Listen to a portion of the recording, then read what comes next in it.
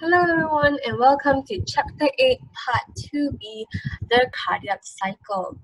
Now, I would assume that you are familiar with all the structures and all the chambers and all the valves of the heart, vessels included. And if you are not familiar yet with the names, I suggest you go back and familiarize yourself because if you do not know the names, then you are going to be very confused. So, now let's go straight into the cardiac cycle. Now your normal heart rate is around 75 beats per minute. This is just the average heart rate. It could be slower than that or faster than that, around 60 to 80 actually. So this is just the average resting heart rate. So when you're not exercising, we usually use the units BPM, so 75 BPM. So if you take that, 1 minute, which is 60 seconds, divided by 75 beats, you will get 0.8. Okay, 60 seconds divided by 75 beats is 0.8 seconds. And every beat is actually one cardiac cycle. So what happens at one cardiac cycle? There are 3 stages here you must remember: atrial systole, ventricular systole, and diastole. What does that mean? Systole means contraction, okay, and diastole means relaxation. Systole, when it says contraction, so when atrial systole, when we say atrial systole, we mean that the atria contracts. And then the second stage is the ventricles contract, ventricular systole, and diastole is the whole heart relaxing. So if you could hold up your hands like this, okay, and like this, and this is the atria and this is the ventricles, okay, so you can imagine that the atria contract, okay, and the ventricles relax. In ventricular systole, the ventricles contract and the atria relaxes, and in diastole, both of them relax. So that is one cardiac cycle. So atrial contract, then ventricle contract, and then diastole. So they take turns, okay, the atria and ventricle take turns to contract, and then there is diastole. So let's keep that in mind as we go along. This is a GIF. Oh, why is my GIF not working there? These are GIFs to show you what actually is going on when you were doing your hands. This is atrial. Oh, it's going really fast. And every time it strings, that it's actually ventricular systole. So that's really quickly. So let's analyze each and every phase, and you need to know everything in this table here. Let's just analyze each stage in detail one by one. So let's go atrial systole row by row. So it's very short, it's just 0.1 seconds, and you can see how fast this is breathing here. 0.1 seconds. What happens? Atria contract and ventricles is relaxing. The valves that are open, obviously, is atrioventricular valves. So you're thinking of your tricuspid and your bicuspid valves here. They are open due to the contraction of the atria, and blood can flow from the atria into the ventricles. Atria is the plural of atrium, by the way. Now, valves that are closed during this phase would be the valves in the vena cava and the pulmonary veins, or you can just say the valve in veins, and of course the semilunar valves inside the pulmonary artery and aorta as well. So that's atrial systole. It makes sense. If you can imagine it, you can answer it. So ventricular systole here is actually a little bit longer, is 0.3 seconds, and because it's called ventricular systole, ventricles are the ones that are contracting. Atria is relaxed, and what happens is the semilunar valves would open. Okay, at first it's not open yet, it just closes off, and then the pressure builds and therefore it opens. You can see the blood flowing from the ventricles through the aorta and the pulmonary artery. Okay, and obviously the blood going out from the pulmonary artery will end up in the lungs, and the blood going out from the aorta will go to the rest of the body. Valves that are closed here are atrioventricular valves, as you can see right here. Ignore that one first, we'll come back to that in a second. Okay, and the last phase we have diastole. So this is the relaxation phase. Nothing is contracting, atrials relax.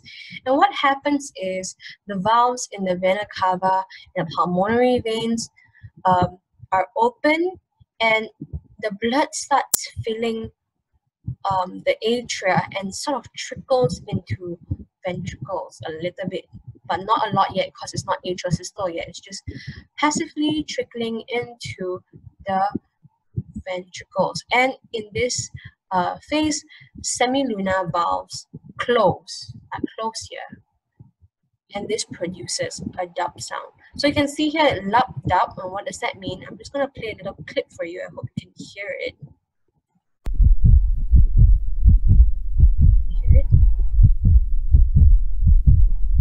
So that's the sound of your heart beating. Let's do that again.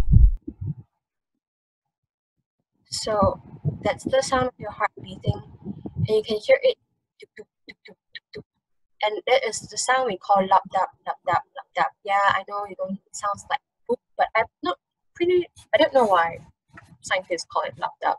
Anyway, the first sound here is actually the sound of the atrioventricular valves closing. So the sound is produced by the closing of valves, and then the dub sound comes from the semilunar valves closing. Isn't that fascinating? So when you next time you hear the heartbeat sounds in Korean dramas when you're procrastinating or something, always think about valves closing. Again, the first sound is atrioventricular valves closing, and the second sound is the semilunar valves closing. Now, why are they closing? Actually, this is due to differences in pressure of atria, ventriculars, and arteries, which directly cause valves to open and close. So if a certain chamber has a higher pressure than the other, then the valve will open. Or if it is not in the right direction, then the valve will close. Like you can see these atrioventricular valves here. So let's do it stage by stage again. Let's look at atrial systole. What happens again? Atria contract, ventricles are in a relaxed stage. And during this stage, because atria is contracting, this means atrial pressure is higher than ventricular pressure, right? Ventricular pressure is very low compared to atrial pressure, but because blood is flowing in, the pressure would slightly increase, okay? Whereas the pressure in arteries are high because it used to be diastole, right? But it's slowly decreasing as it flows to the entire body. It is not no contraction in the arteries. You know, that's not something that contracts. But anywhere that has a lot of blood would have high pressure. Let's look at ventricular systole now. In ventricular systole, ventricles contract. So these areas contract and atria relax.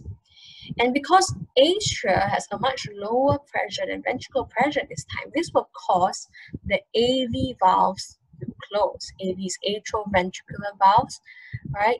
These would close. And because ventricular pressure is high, right? This would also cause, write it here, but because ventricular pressure is high, it would also cause the semilunar valves to open. And the pressure will be rapidly increasing in both the ventricles and arteries as blood is pumped through the aorta. Okay, so that is pressure in the ventricular systole. Now let's just talk about diastole. Diastole is when everything relaxes, right? So when everything is relaxing, you shouldn't have much pressure. So you can expect that the atria and the ventricles have a lower pressure compared to systole, but it's increasing because blood is filling the heart. Whereas in the arteries, because ventricular systole is just over, okay, it means the pressure there is still high because it is slowly the blood is flowing to the entire body, but it still has a lot of blood in those arteries. So the arteries is never really empty of blood. You can see here the arteries pressure is always high, but whether it's increasing or decreasing, it matters, right? Decreasing, increasing, and decreasing again. Okay, so let's read it row by row, and maybe it will make some sense that way and help you organize your thoughts as well. So let's look at atrial pressure in the row. So atrial pressure will increase when the atrial contracts, and that will cause the AV valves to open. Yeah, and also think about the valves and the veins that close.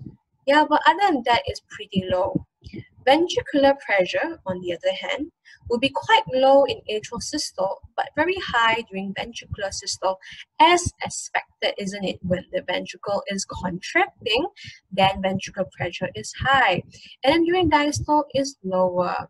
Pressure in arteries are usually high in general, but because no blood is sort of pumped during the atrial systole, it is high but slowly decreasing.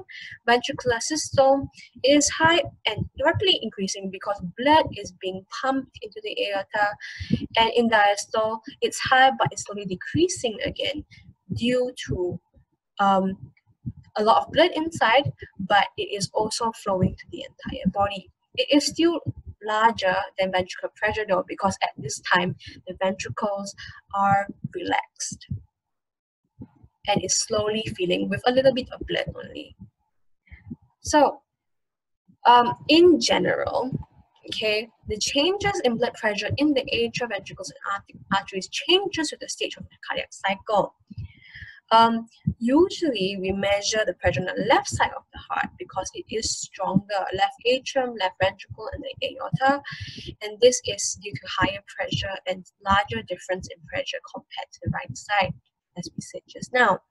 Now again, I will show you a graph of the left side of the heart in a second, but generally speaking, atrial pressure is relatively low because it has thinner walls and less force compared to the ventricles, okay, and the arteries. Atrial pressure will increase during atrial systole in general. Ventricular pressure will increase during ventricle systole, which makes sense. And aortic pressure increases also during ventricle systole because the blood is pumped through the aorta. So keeping all these general ideas in mind as well as the table, let's look at this graph. So this is everything we said in the table and everything we said in the previous slide, but in graphical form. Okay, let's look at this form. Let's look at this graph in a closer look. So this here is the atrial pressure. You can see it's relatively low compared to the ventricular pressure that goes like huge difference, and the aortic pressure here different. You can see here that this atrial pressure increases slightly, and that is because this is atrial systole. You can draw two lines here. Okay, and at the end of atrial systole and at the beginning of ventricle systole, AV valves will close. Okay, so when ventricle systole kicks in and the ventricle pressure increases crazily, yeah, because the ventricle contract, the AV valves will close first, and then the semilunar valves will open shortly after. And you can see the aortic pressure increase due to the blood that flows in. Then you can see when ventricular pressure starts dropping and ventricle systole ends, the semilunar valves will close. Okay, so this is where the line is drawn, and diastole starts. Now, once the semilunar valves close, shortly after, the AV valves will open so that the atria is filled with blood as well as the ventricles. So this is something you should be memorizing or understanding. Okay. Why is there another line here? That's because at this point onwards, this is the start of the next cardiac cycle. And this here is the atrial systole all over again. Remember, it's a cycle, means it goes from atrial, atrial systole, ventricle systole, diastole, and then back to atrial systole. And then it continues and continues. 0.8 seconds per cardiac cycle, guys. A lot of things goes on in 0.8 seconds. Again, atrial systole is 0.1 seconds long. So you can see here it's quite short. Ventricle systole is 0.3 seconds long. And diastole is 0.4 seconds long and is the longest stage among the three.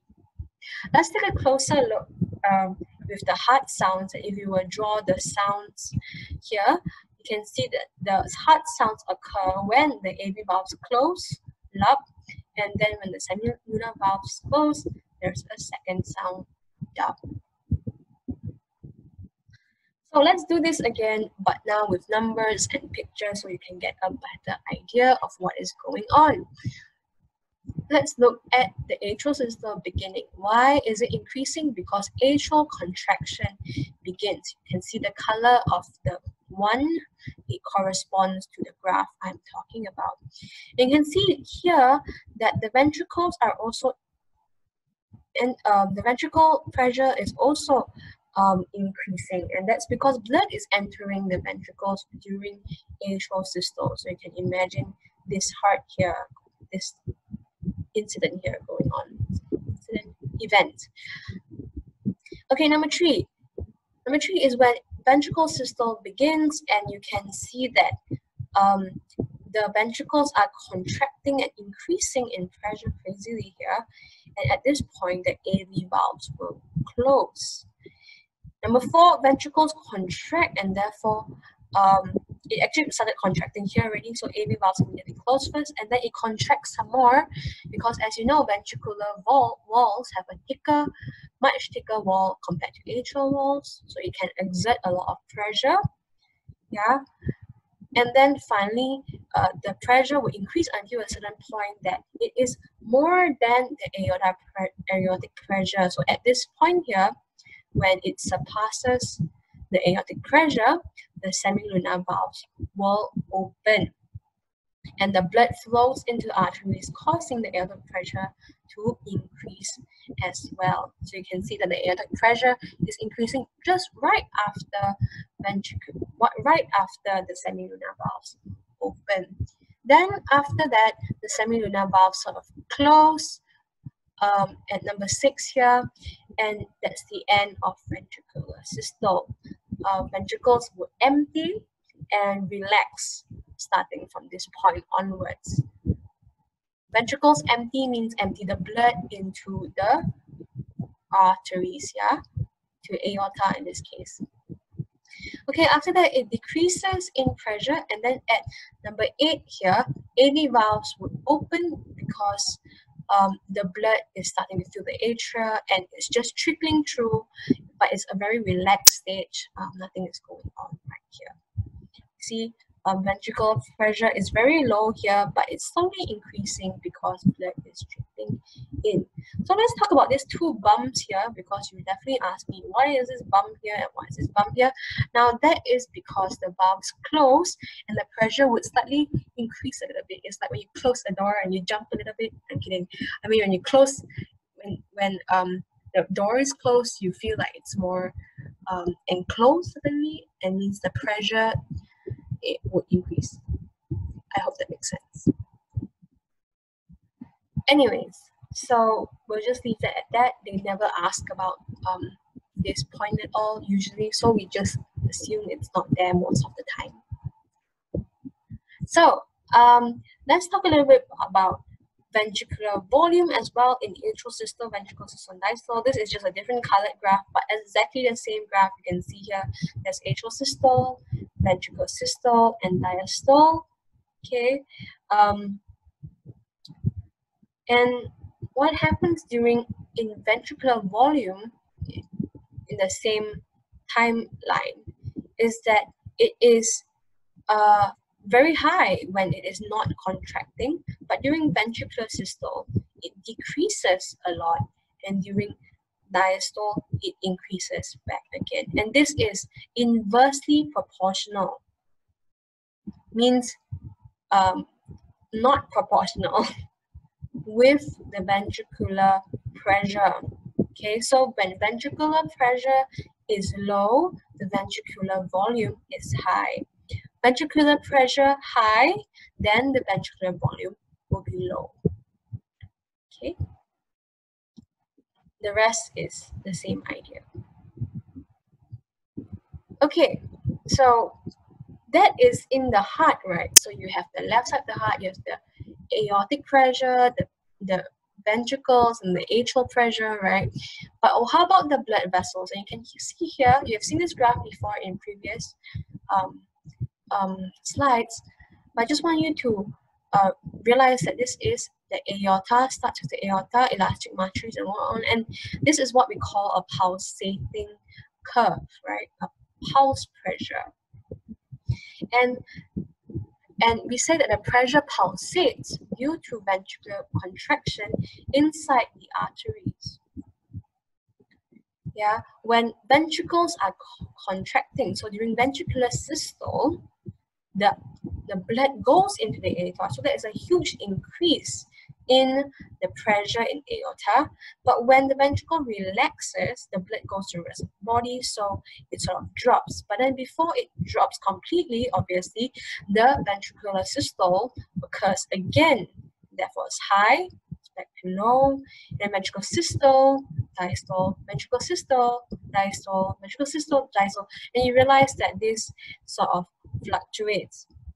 Okay, and what we call this maximum pressure in the arteries is called systolic pressure, because systolic pressure is referring to ventricle systole here, and diastolic pressure is the minimum blood pressure in the arteries, because that is when the heart is relaxed and the pressure is at the minimum.